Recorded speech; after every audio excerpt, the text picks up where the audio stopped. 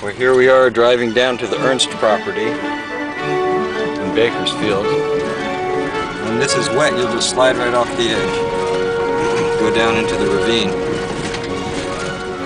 It's a long dirt road to get out to this site. It's only been open for a couple years that they've been bringing people out for paleo digs. We'll be there in a few minutes.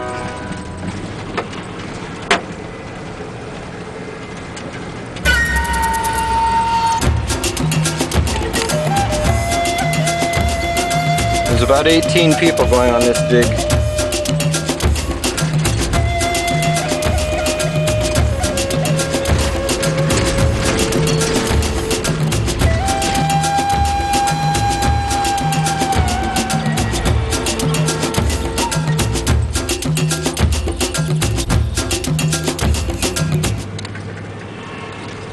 Out here at the Ernst property.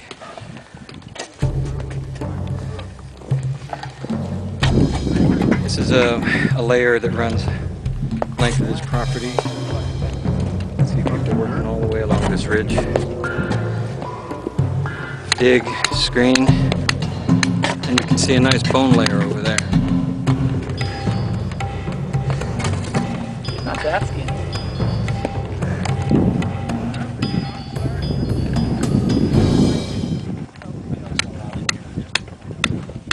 This is my friend Marcia and her husband Ray. He's just digging over there on the hill. She's been screening in this area right down here. Got herself a nice bag of teeth over here. Look at that nice big one there. That's something.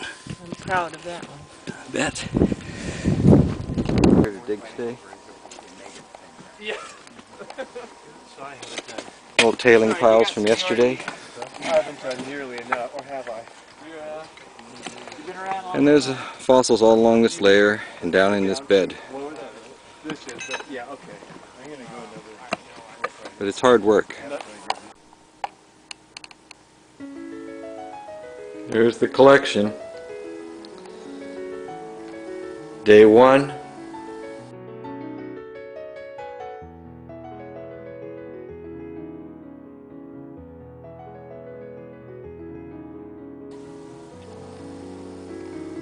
Day 2.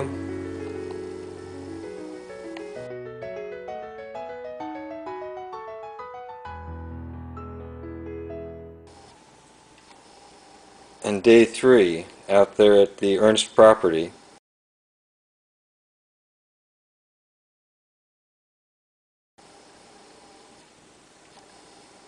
None of these teeth are real huge. There's a couple over 2 inches. These ones are about 2 1/4.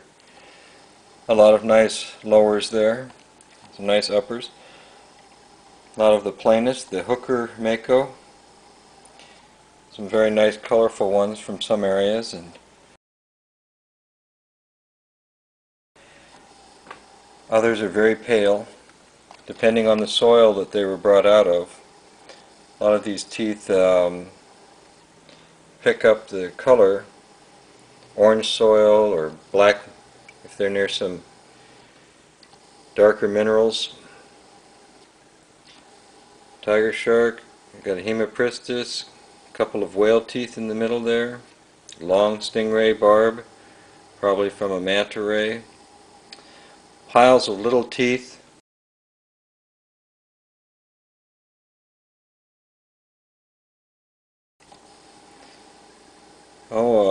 A couple of whale teeth stuck in together with and a shark tooth behind it in a piece of real hard matrix.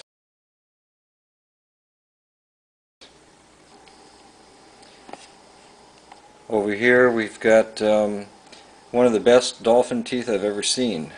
I don't know if this thing will focus on it. There, in the middle. That thin little thing that looks like a worm.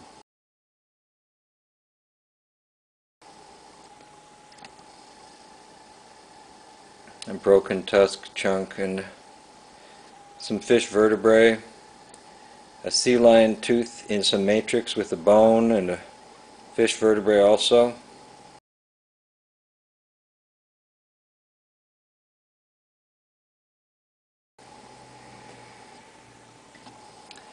This is a very rich area. I did a lot of screening. A lot of these teeth came from someone else's old digs, someone who was only looking for larger teeth, megalodons and such. You would hate to think that this is tailings, but everything I got on day 2, right here, everything I got here came from a tailings pile that had been pushed off 100 yards almost from where everyone else was digging. Years and years ago the cows have been trampling over this pile, but plenty of teeth still there.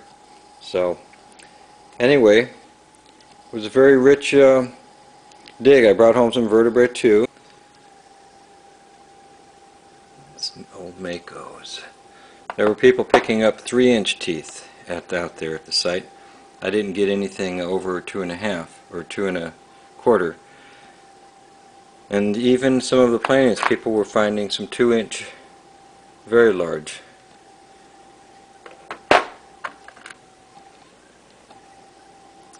There's a nice whale tooth.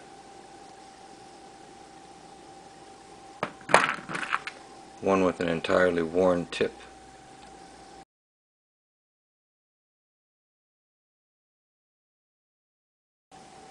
And the heartbreak of course, of finding a very large,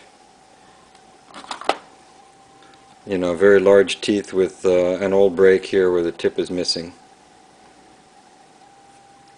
Perhaps when it bit into something years ago. But looks very nice. I'll probably go back again.